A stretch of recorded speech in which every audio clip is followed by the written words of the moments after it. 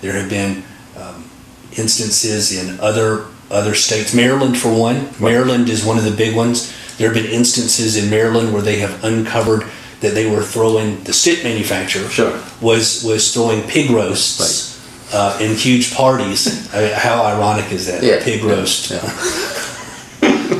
They were throwing pig roast, and it's ironic for a couple of reasons, the least of which is we're talking about cardiac procedures and stents, and people are feasting on pig. But they were throwing large parties, including pig roasts, for the doctors who are performing the most stents, in addition to financial payments as well. Right.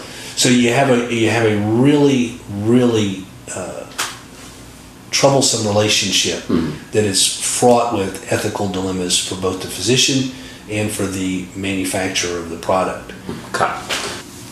That relationship is still unclear, and we believe, we have very good reason to believe that stent manufacturers are engaged in improper relationships with cardiologists in an attempt to persuade the cardiologists to use their particular brand of stent and to install it more frequently.